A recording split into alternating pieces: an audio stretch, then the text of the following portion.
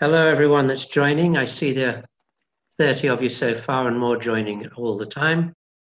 Thank you very much for everybody who's come back for a second time.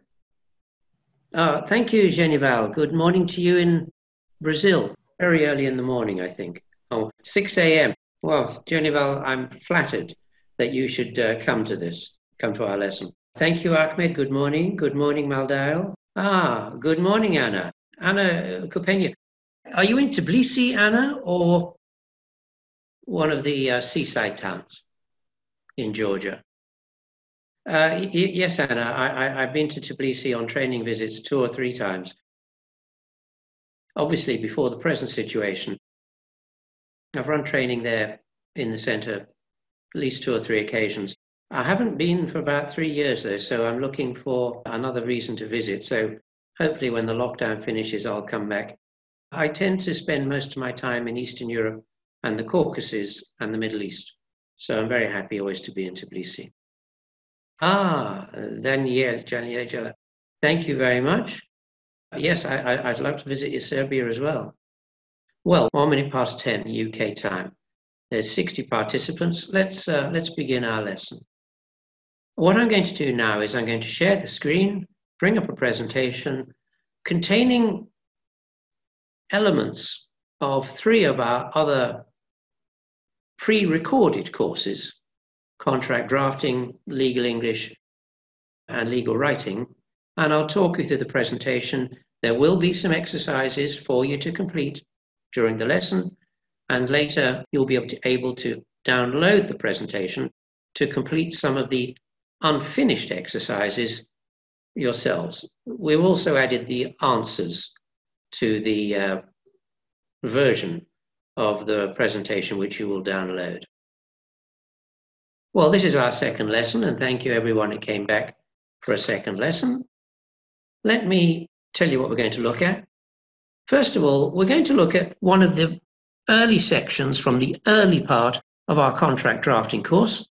You can find the full course of 15 hours on our website at the contract drafting and legal document page. What we're going to look at here, and this really is for those of you who are law students or who are very early on in your legal careers, I want to look at the basic structure of a contract.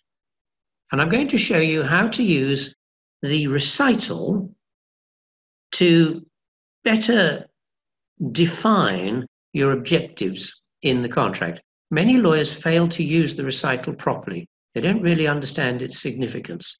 So we're going to cover it in this first 15 or 20 minutes. Right, well, we're going to look at the standard structure of a commercial contract. Now, signing a contract is serious for any party. They are legally binding agreements. You must write them with 2 things in mind. 1, to achieve your objectives, to get what you want. That's great, but it's only half the job. You must remember that things can always go wrong. So you must write the content of the contract to protect your interests, even if things go wrong. You write the contract on the basis of what can go wrong, and you write remedies for these problems into the contract. That's the best way to do it.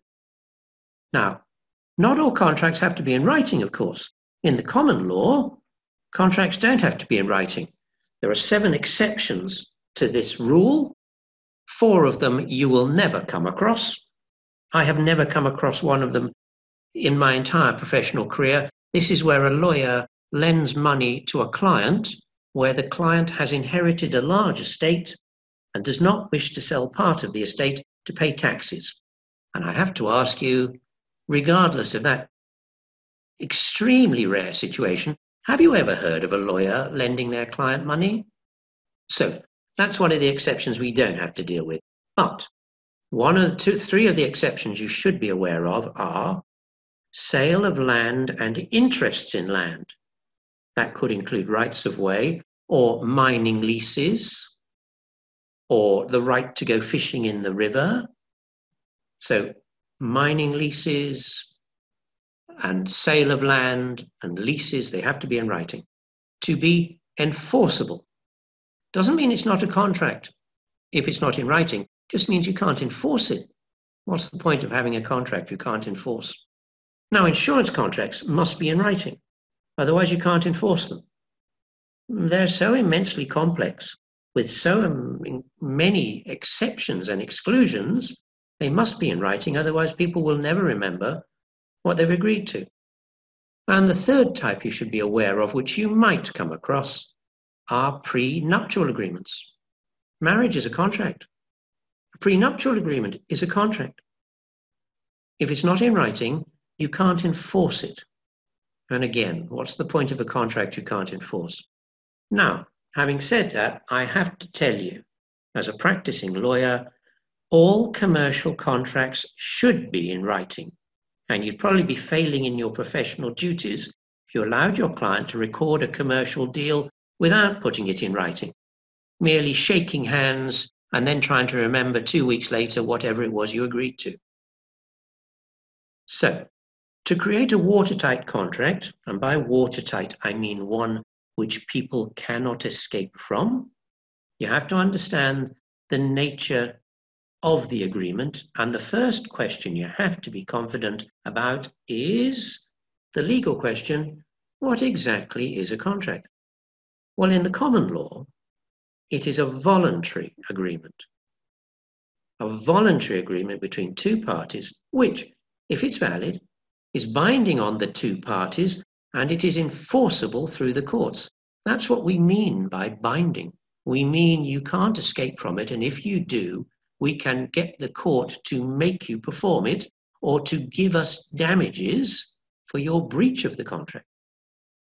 So in other words, one party can sue the other if they don't do what they said in the agreement. Now, of course, in the common law, there are lots of contracts which aren't in writing. I buy some sweets at a sweet shop. I don't expect a written contract. I buy a bus ticket. I buy a metro ticket. I don't expect a written contract. There are lots of contracts which aren't in writing. But one of the 5 requirements in the formation of a contract is the intention to create binding obligations. Now, what better evidence is there that you intended to be bound by the agreement than writing it down, calling it a contract, and signing it?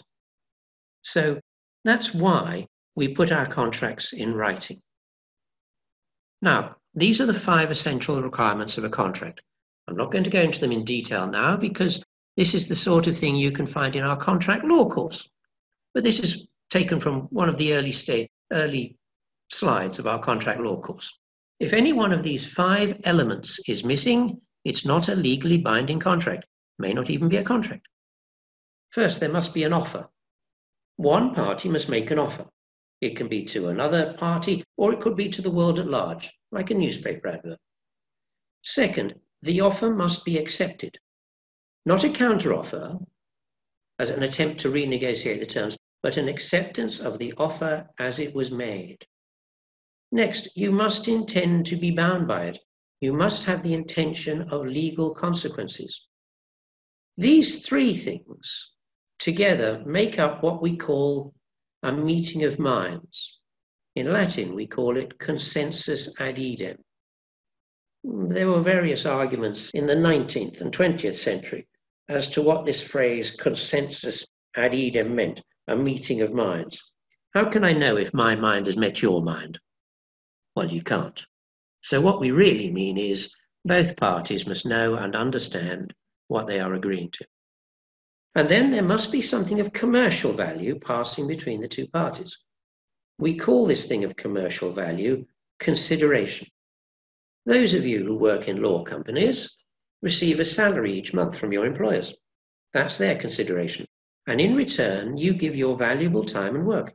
That's your consideration. It doesn't have to be cash, but it must have a commercial value. 1 ruble, $1, 1 dirham, 1 rial has a commercial value. That's enough. It doesn't have to be equal to the value of the thing you get in return. We all possibly go into antique stores looking to find a bargain. We don't really want to pay the full price, but if the shopkeeper accepts our offer, it's a binding contract. And lastly, you must have the capacity to enter into a contract. The legal capacity, in terms of a corporation being properly legally formed, and in human beings, the legal and physical capacity. For example, a child can't enter into a contract. A mental patient can't enter into a contract. A serving prisoner in prison can't enter. A bankrupt, while they are bankrupt, can't enter. You can't make a contract with a citizen of a state with which your country is at war. That's very relevant for the British, of course, because we're always fighting everybody. But you can't make a contract with the citizen of a state with which your country is at war. Now, let's have a look at the structure of a contract. Most contracts, whether they're, well, I say one page, whether they're 2 or 3 pages, 50 pages, or 500 pages, whether they're written in Chinese, French, English, German, Portuguese, they're going to have the same structure. Every commercial contract tends to have the same structure. First, there is a preamble. This is where you introduce the parties, you name them and give their addresses. Then you have a definition section. If you've got more than 5 words that need defining, that are going to be given special meanings in the contract. And then you come to the recital. I want to spend a bit of time on the recital today. The recital is that section starting whereas. Most lawyers don't know how to use it. You should use it to explain the background to the situation and show why the parties are making a deal and what they're trying to achieve. And if there are important third parties who are not parties to the contract, but they're important in the contract, for example, the railway company that will transport the goods which you are selling to the other party, then this is where you should mention them. And then we come to the main body clauses.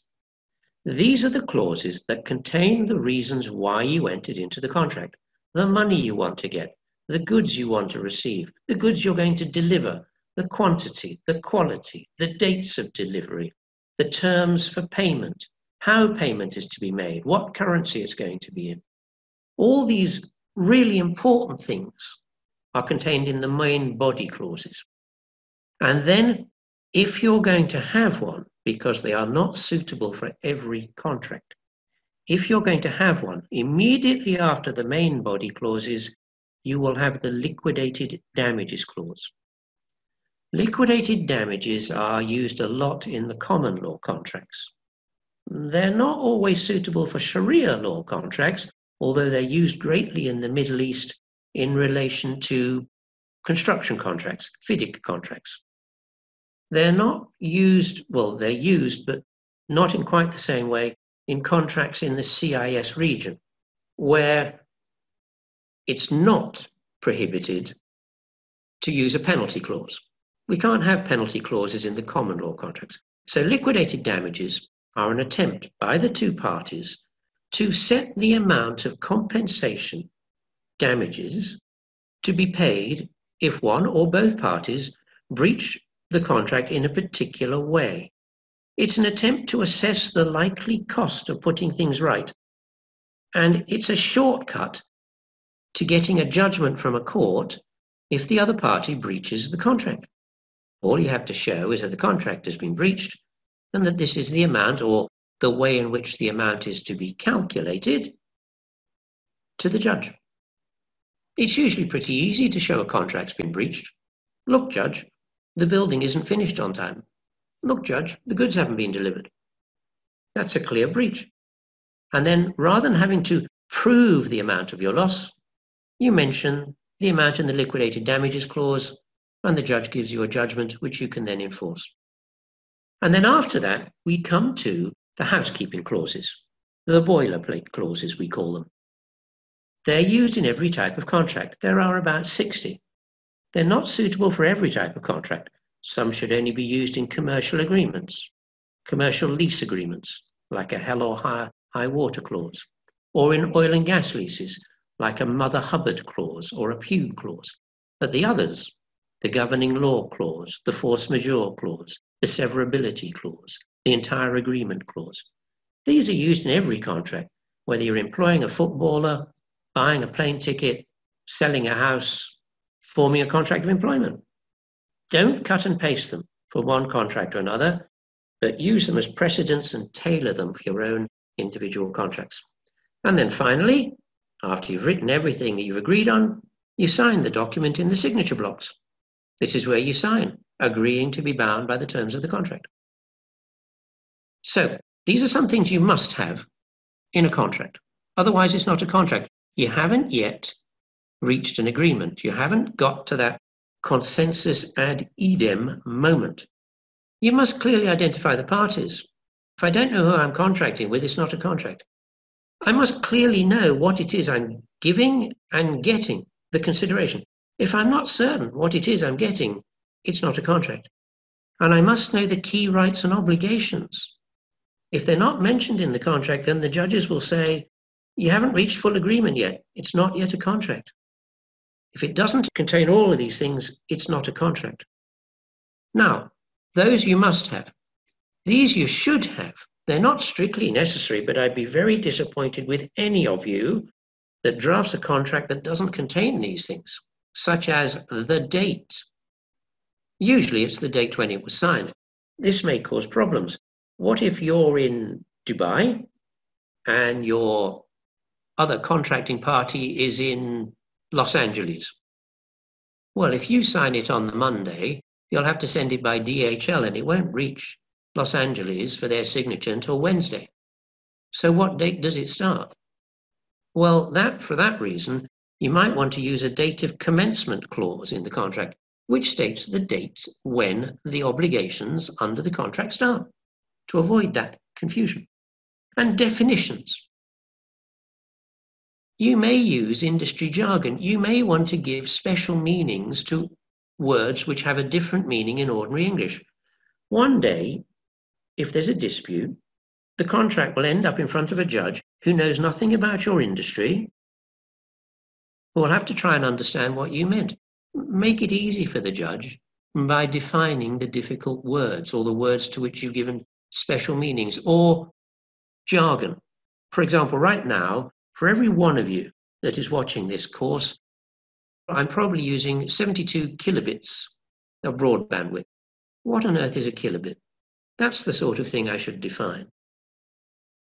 Now, you should also have, if you've got more than 5 words to define, a definition section near the beginning of the contract, before the whereas part.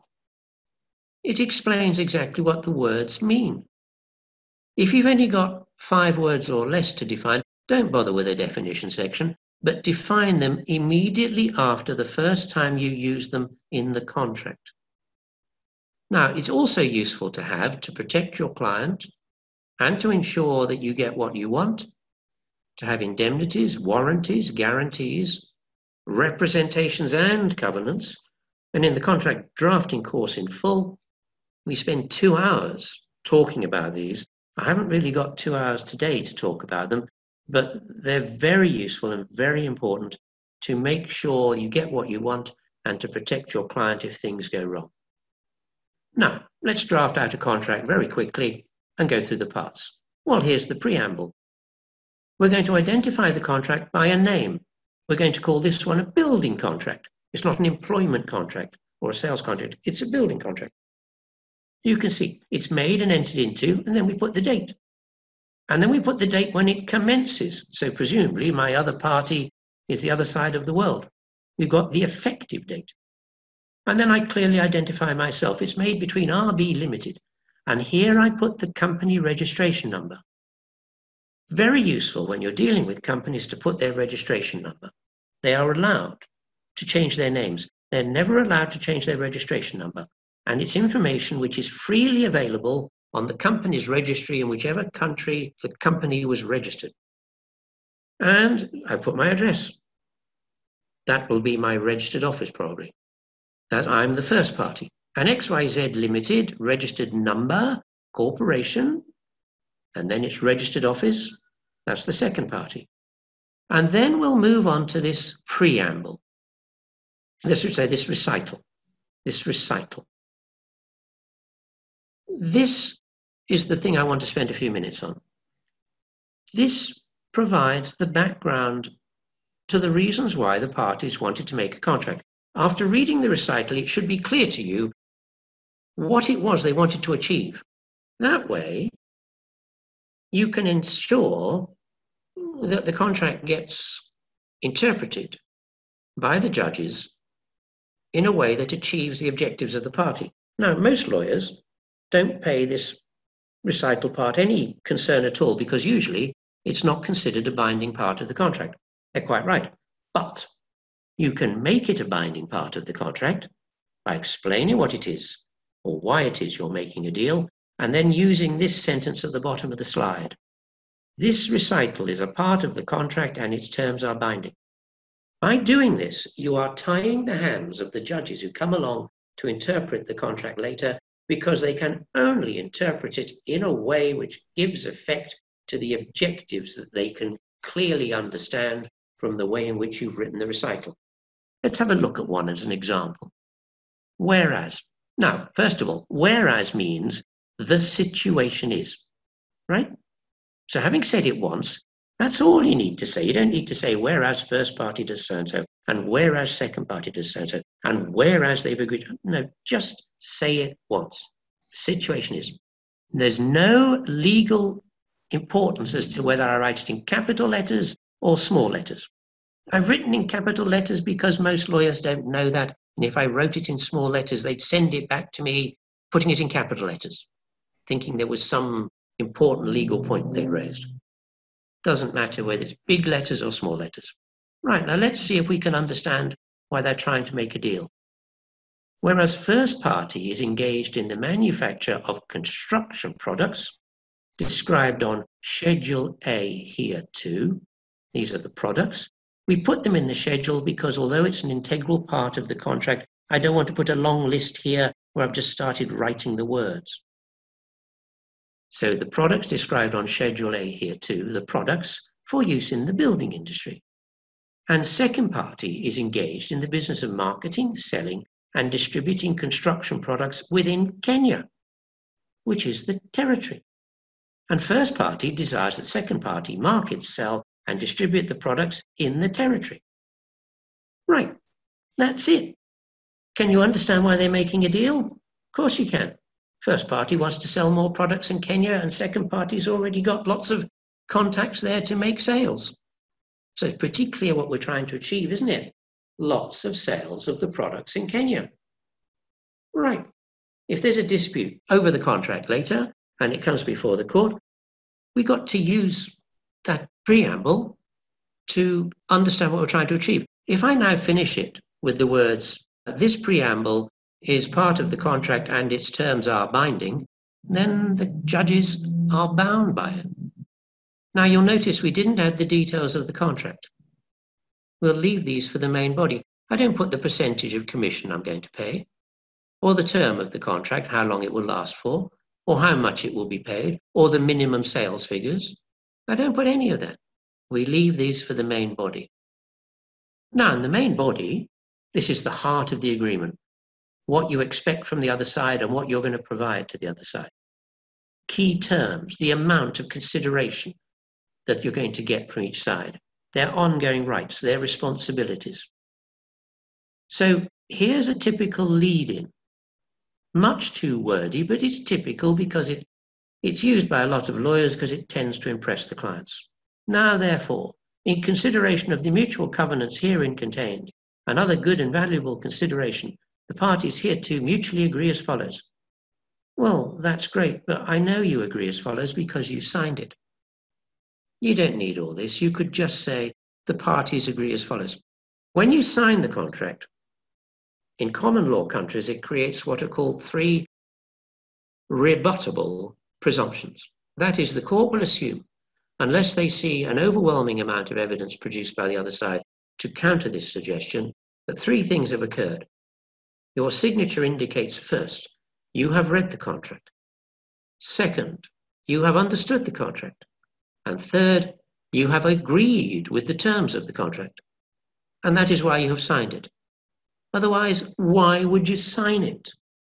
So no need to have all this long old-fashioned lead-in. You can just say the parties agree as follows. You don't technically need to say even that. But if I remove it, the lawyer on the other side will write it back in And rather than bother to explain to them, just leave it and let them think that you both understand the same. Now, liquidated damages. After the main body part, we come to the liquidated damages. You may not need one, but if you do, this is where you put it in. Genuine attempt by the parties to estimate the future losses in the event of a breach of contract. And then the boilerplate clauses. They are the typical clauses which you find in every contract. They're not appropriate for all types of agreements, but they play key administrative roles. What is the governing law? What does it say about arbitration? Is this the entire agreement? What happens if a clause is bad because it's contrary to the law? The severability clause. And then finally, we sign it. The contract concludes with a statement of the party's intention to create a legally binding contract, just to make it clear for everyone, and then you sign it. In witness whereof, parties intending to be legally bound have executed this agreement as of the date first above written. I don't even need to say that. But again, if I take it out, the lawyer on the other side just write it back in. So don't start an argument, just leave it there. And then the parties sign. And that's it. That's the standard structure of a commercial contract. You could find far more about all this on our contract drafting course. And in fact, before I move on, let me show you something. Let me go to the contract drafting course. Here it is on our website. Now, you can order a free trial lesson from it if you like. Click here saying choose course type. Click the free trial button. It's $0 and add it to the cart. Okay, now you've ordered a free trial lesson. As you can see, these buttons come up on the screen, etc., where you input your email address. And then you can see here we've got lots of lessons, recorded lessons, and you'll get one of these free trial videos of the course. Right, let's go back. Let's close that up. Don't forget, by the way, while I've got this in front of you, don't forget to go and test your English. Click on this button at the top of the screen, test your English. Hopefully it's buffering, good. It then takes you to this page and you can take the free English test or the free legal vocabulary test. In our next lesson, I'm going to show you a free book, which I'm going to offer to everyone, provided they take a free test. Right, let's go back to our lesson, okay? Let's bring up the presentation. Now, let's have a look at some grammar. I want to avoid nominalisations. Nominalisation is an English teacher's word. It means taking a verb and turning it into a noun. For some reason, lawyers prefer to write with nouns rather than verbs. I don't know why, it's a failing. This causes many problems, as well as needing more words in the sentence, and it also sounds very pompous. It's great if you're making a speech in public to use nominalisations, but not in writing. In a speech, of course, we're sounding pompous. We're trying to make people understand that we know what we're talking about. But when we're writing, it just makes us look pompous. And noun lawyers in particular seem to prefer to use the noun for the name of the process rather than to use the verb to state what is happening. For example, as we say, when a verb has been changed into the noun, we call it nominalisation. In America, they call it smothered verbs. The whole purpose is, rather than using the verb, we're using a noun, which isn't really effective for good writing. Lawyers don't complete a matter, they arrange for completion to take place. They don't introduce people, they make an introduction. They don't provide money, they make provision for payment. And they don't investigate a matter, they cause an investigation to take place. Well, you can see it needs far more words. It takes you longer to do your work. So the problem with nominalisations is that they're often used instead of the verbs from which they come. Because they are the names of things, it sounds as if nothing's really happening. They make the writing very dull and very heavy, and clients in particular don't like it. Clients like the idea you're looking at their file every day and doing something with it. They don't like the idea that it's just sitting there and nothing happening. For example, we had a discussion about the matter. Well, we've taken the verb to discuss and we turned it into discussion. So it's the past tense, What's the past tense of the verb discuss? Just write that in the chat box for me. Right. Thank you very much, everyone. I can see there are nearly 90 of us now. Let's have a look at your answers. It's pretty simple, of course. Let's have a look. Yes, Chiara, very good. Apple, Zheng. Yes, it's discussed. Well, let's now put it with the right verb. We discuss the matter. See how much shorter it is? Or, in the last lesson, we talked about using the active voice. Here's a sentence in the passive. The implementation of the program has been done by the team. Well, who or what is the subject, the doer, the thing doing something? It's the team, isn't it? Let's turn it back into the active voice. The team has, what has the team done? Not implementation, the noun for the process. What's the past tense of the verb? Yes, let's have a look at a few answers. Great. I see you're all joining in. Excellent. It's much more interesting for me when you join in. Otherwise, I'm just lecturing at a blank computer screen. I haven't even got your smiling faces in front of me. Let's have a look at what you said. Implemented. The team has implemented. Excellent, Mahmoud. Slavik. Very good, Malek. Very good, Ahmed. Very good, ThinkPad. Very good. Very good, Emma. Well, here we are. Now look, we turn it back into the active voice and we avoid the nominalization. Now look how short the sentence is. Team has implemented the program. We must have cut off 40% of its length there. Right. So avoid nominalizations, especially when writing to clients. They want to think that you're doing something with their file every day. Now, if you're going to use a verb, and here we come from a section from the Legal English course, you want to be precise. There's 350,000 words or more in the English language. Nobody really knows how many there are. We got words for everything. For example, we have a noun and a verb to describe the noise made by a turkey. What is that noise? Gobble, gobble, gobble, gobble. That was a jollop.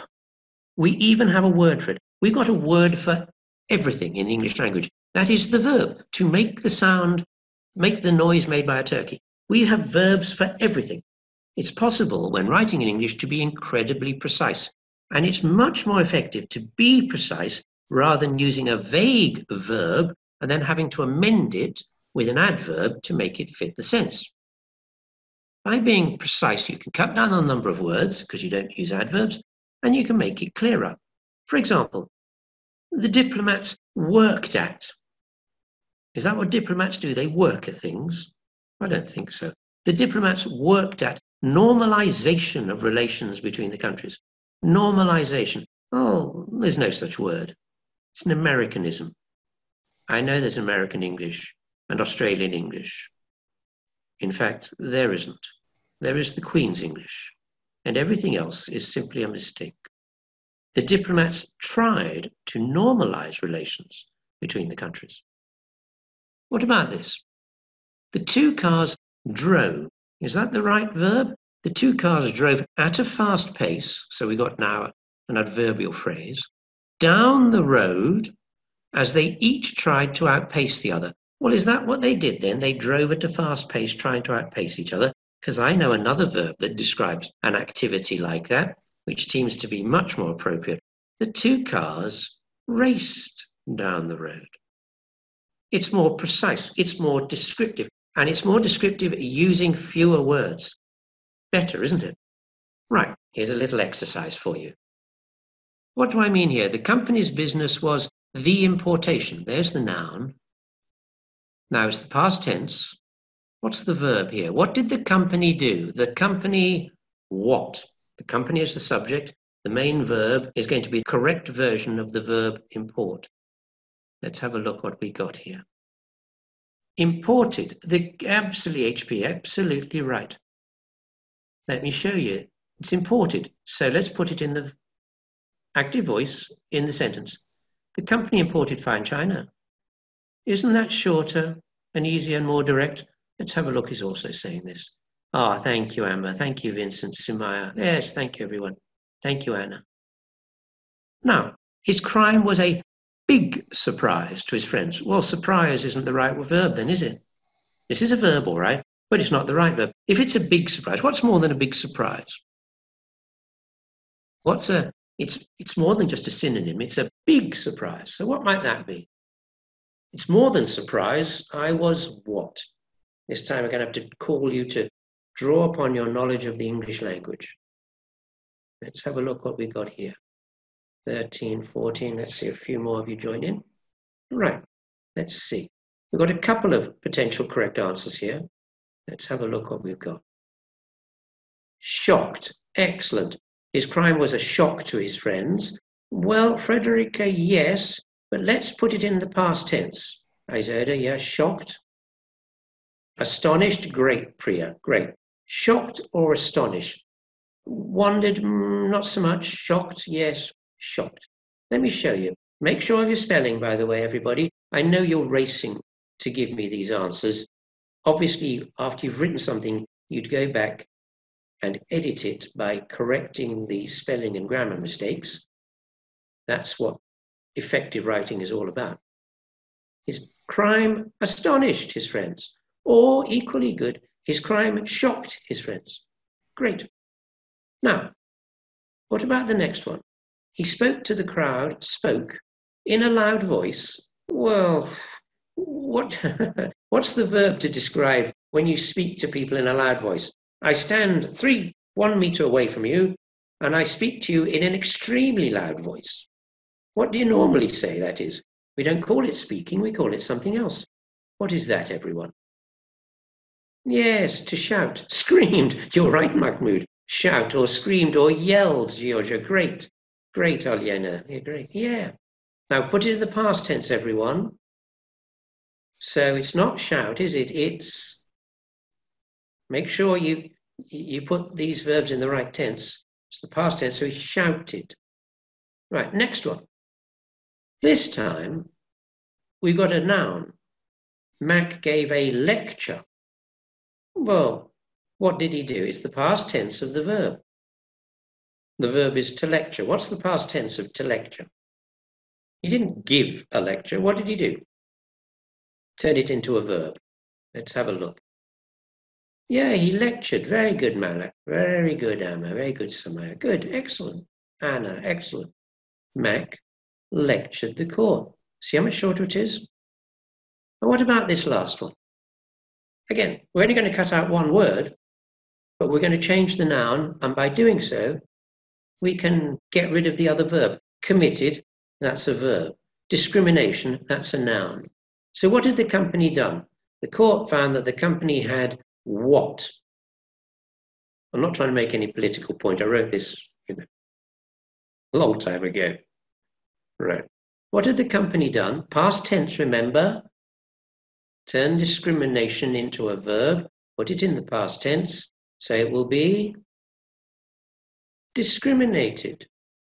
Discriminated against. By the way, as a preposition, and we're going to look at prepositions in the next lesson, it's discrimination against. To start a court case, against. Discrimination against women. Court found the company had discriminated against women. Okay. Now, next thing. By writing with precise verbs, you'll shorten your sentences, you'll be more precise, you will create greater impact, which is what you want with your writing.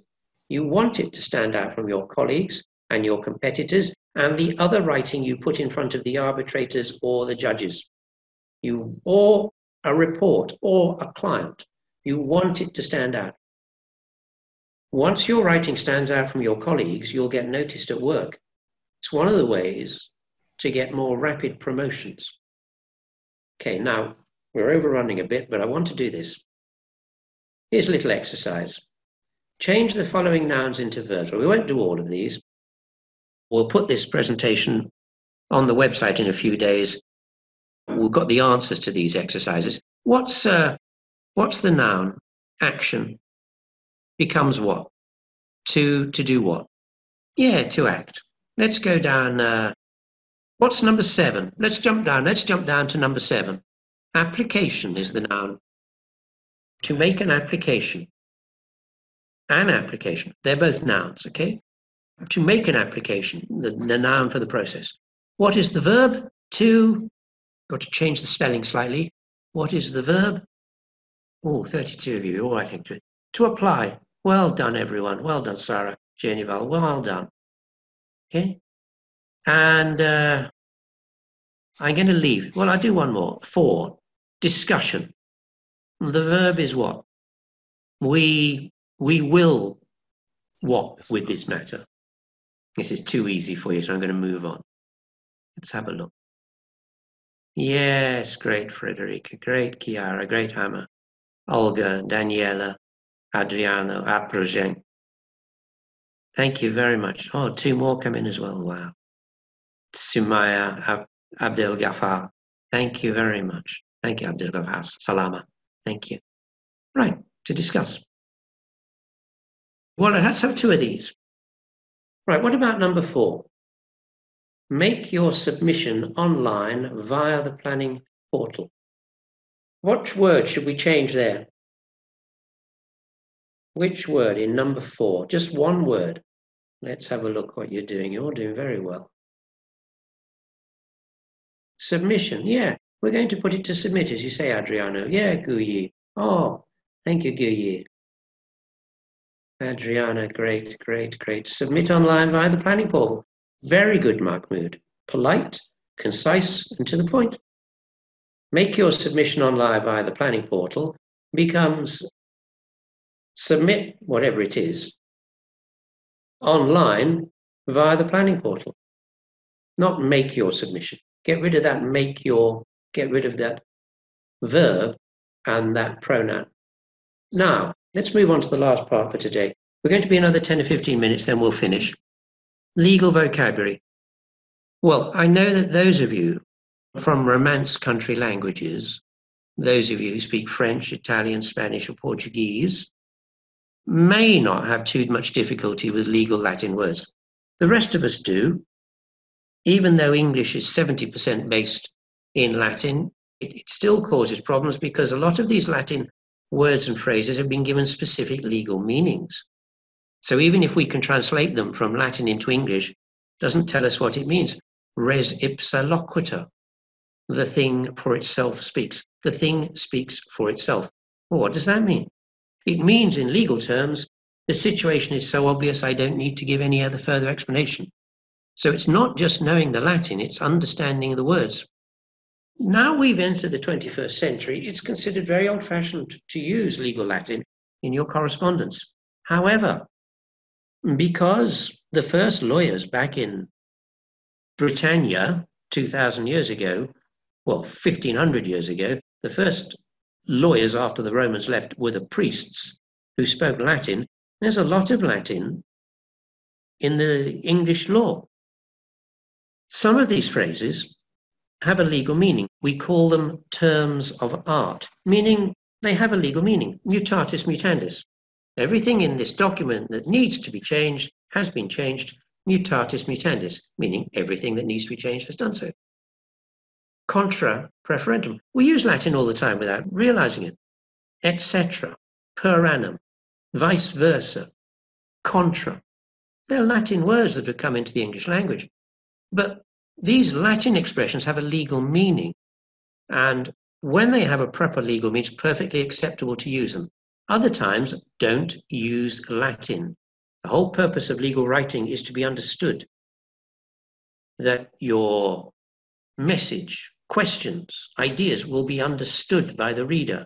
You're not writing to show how clever you are, how many long words you know. You're not writing to use sesquipedalian language. My favorite word, sesquipedalian. It means 1.5 feet in Latin. It means using words that are so long nobody understands them. You're writing to be understood. Mark Twain said, never use a complicated word when a simple word will do. That is good advice. So we're going to look at some of the more frequently used Latin terms, and then you'll have a choice in the exercise as to whether you use the Latin term or the plain English expression in future. And my advice is use the plain English expression. That way, when you write to a lawyer in a non-native English-speaking country, let's say you're a lawyer in Brazil writing to a lawyer in China, why on earth would you try to communicate in Latin? Just write in English. There's a much better chance you'll be understood. So consensus ad idem. Well, I've mentioned this already. It's important in contract writing. It means a meeting of the minds. It means both parties know and understand what they're agreeing to. Res ipsa loquitur. The thing speaks for itself. This relates to a situation where the facts are so obvious they need no explanation. The locus in quo. This means the place where something happened. Mutatis mutandis means all the necessary changes have been incorporated into the document. Ad hoc means for this one purpose only. It's used as an adjective before a noun. An ad hoc committee, a committee with only one purpose. An ad hoc resolution, a resolution for just one purpose. Et ali, shortened usually to et al. It means and others. It's usually used at the end of a list of people. It's used to shorten the list of people so you don't need to mention every single name. Etc. While used like et ali, we just put etc, meaning et. It means other things of the same kind. This is so we're listing not human beings, but items, maybe animals, cats, dogs, pigs, goats, donkeys, cows, etc., that you will find on a farm. That means goats, dogs, etc. It doesn't mean jaguars, panthers, lions, and tigers, because you don't hopefully find too many of those on your farm. Exemplar gratiae. We shorten to EG. Whenever we see EG in writing, we don't say EG, we say the English. For example, we use this when we're giving examples. Id est. Again, we just put the initials IE. Id est means that is. When we see the initials IE in writing, we say the words that is. It's used as an explanation. There's one thing wrong with this contract, i.e., it is too long. Okay?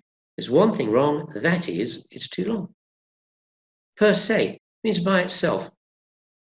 For example, an adult human can conduct legal proceedings per se, by themselves. They don't need anything else. Sic. This is very useful when you have to repeat the words written or spoken by somebody else in court proceedings and they've made a mistake, a spelling mistake or a grammar mistake. You repeat their words and immediately after the mistake which you've noticed, you put the words SIC, meaning it wasn't me that created this mistake, I'm just pointing out their mistake. Versus, right, means against, it's Latin. We normally abbreviate it to V. When we see it in a case citation, Smith vs. Jones, we don't say versus. For some traditional reason, we just say and, Smith and Jones. De facto means in fact. Ipso facto means by this fact. Inter alia, inter means between. Alia means things, other things, aliens. Inter alia, amongst other things. Usually, again, when you're providing a list.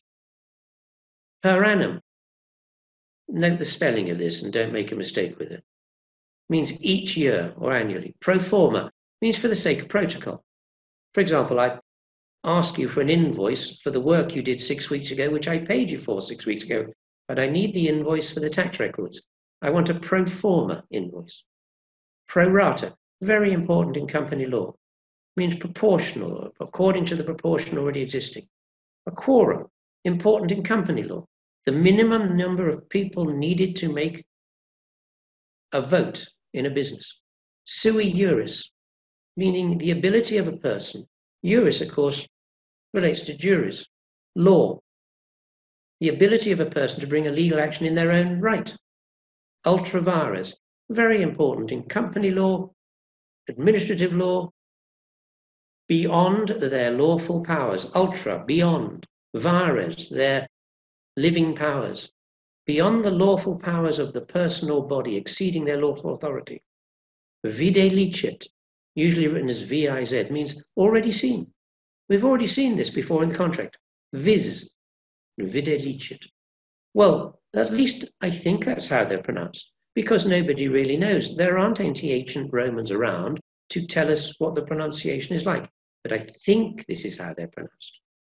Now, of course, there's hundreds more of legal Latin words. There are, in fact, around 3,000 important legal words and phrases that you should know to practice legal English properly. That's too many to learn, other than through years of practice. However, let me remind you, you can get rid of 50% of them by not using Latin at all, because they're considered very old-fashioned. So if you haven't got time to learn all 3,000 phrases and words, you can cut out the Latin ones straight away and use modern English instead. Now, I want you to win arguments, win cases, by the logic of your argument, the strength of the evidence, and your ability to write effectively. However, you will find, especially amongst some very much older lawyers, they attempt to intimidate their younger legal opponents by using Latin as if to show, look how much Latin I know, I must be more experienced and better than you. Well, that may have worked in the second half of the 20th century, but it certainly doesn't work in the 21st century. This tactic is no longer effective. So I advise you, quite frankly, take a course in legal writing or persuasive writing. I'm not the only company, ours isn't the only company to promote these courses. We have our own courses, other companies have courses on. Take those courses to polish and perfect and give your writing impact. That's how you want to win the case, with the force of your argument, not because you use lots of Latin. However, at the top of the next slide, we're going to have a little exercise. At the top of the next slide, there are 15 Latin phrases. And below it, there are 15 modern translations. And below that, and in addition to that, 15 incorrect phrases, just to confuse you. They're all out of sequence. Can you match the legal phrase with the correct definition? Now, I've, to an extent, helped you out a bit. Here's questions 1 to 5. You'll find the answers questions 1 to 5 amongst answers A to G immediately below it. All right? So, actus reus. Does anybody know what this is? It's from criminal law. We haven't looked at this in the presentation. Does anybody know this? There are 2 parts to committing a crime in many common law crimes. There's the guilty mind, which is the mens rea, and there's the physical act. So what is actus reus? It refers to the physical act. What is it? G. Very good, Mohammed. Very good, Applegate. The guilty act, the actual act. What does in camera mean? Number 2. Somebody's written, I didn't put the green line there, but there's a clue. There's a clue on the screen by a green line that's appeared. Let's see if everybody's got it. In camera means B, quite right. In chamber, it means in secret. Because of security reasons, you must hold the hearing in court without the public being present. What now, from contract law? Especially relevant in the Middle Ages, but still relevant today. Caveat emptor. What does that mean? Oh, beg your pardon. It's in the third group of words. It's not in the first group of words. Caveat emptor. Between O to T. Which is it? Between O to T. Caveat emptor. Very good, those of you who got it. You must have looked at comparative law, I imagine, or know contract law, or the history of contract law very well. It's O, quite right. Let the buyer beware. Caveat, caution. You put a caveat on the land, a caution to stop people buying it. Emptor, beware. Caveat emptor, let the buyer beware. In other words, check the goods before you buy them, otherwise you might not be able to change them if there's something wrong with them.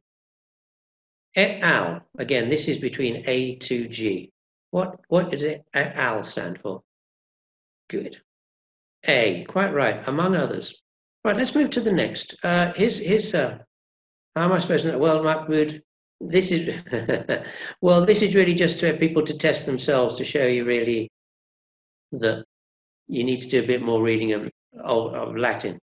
Again, as I said, perhaps one of our legal writing, our legal English course. What about 7? Here's a phrase you may know. Habeas corpus.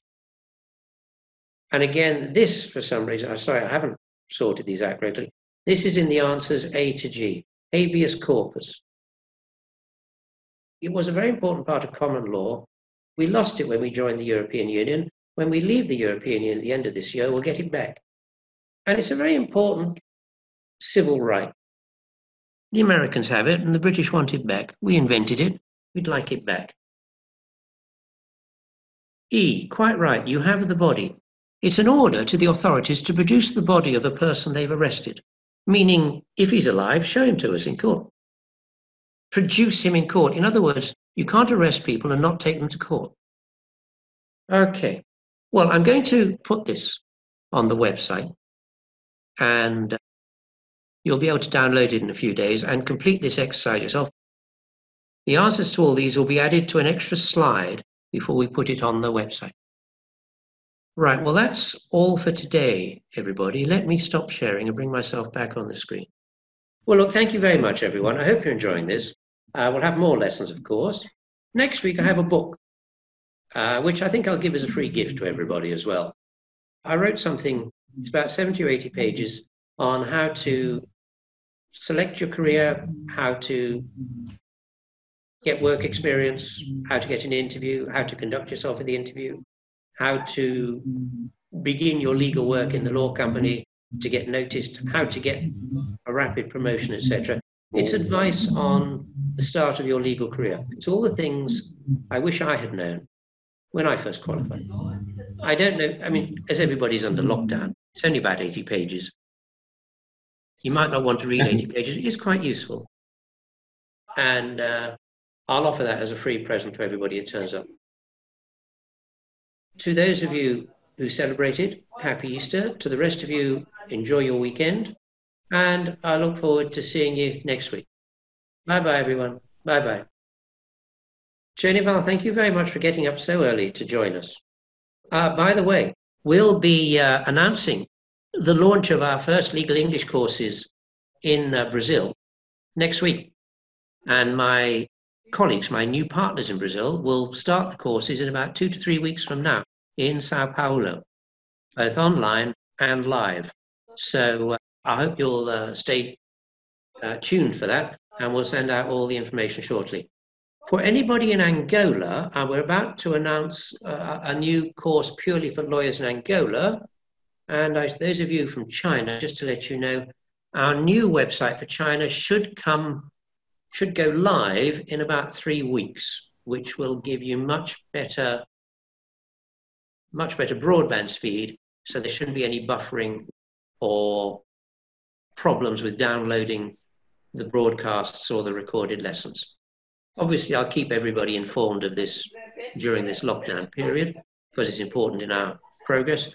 And for those of you in Croatia, we're about to, in the next week, our new partners in Croatia will be announcing an arbitration law and practice course, which will start in about 2 weeks from now. Vincent, thank you very much for joining us. Yes, thank you very much, Richard. I hope you found that of interest. The difficulty is knowing, because it's a blend of so many different courses, it's difference in knowing how much technical information to bring in. But I thought just the basic concept of how a contract is written might be useful. Yes. Although normally that's really contained in our contract drafting course. Mm-hmm. Yes, absolutely. Normally I have a lot of experience. I'm an experienced lawyer, but I've been sick for several years, and I haven't worked for several years, and I need to learn again, to restart. Oh, well. That's why go and have a look. Go and have a look at the pre-recorded version of our contract drafting course. I haven't used these as a sales. Well, I haven't given anybody a hard sell yet, but I should tell you, we're giving a 20% discount during the lockdown period. So the entire contract drafting course, 15 hours of it, the pre-recorded version, is just $192 now with the discount. So you might want to have a look at it. Try and order a free trial lesson, see if it suits your purposes. It might be what you want to just polish up your knowledge again. Mm-hmm. I will look. Okay, thanks everyone. Well, I will sign off. Lovely to see everybody. Have a great weekend and see you again next week. Bye-bye, everyone. Bye-bye. Bye-bye.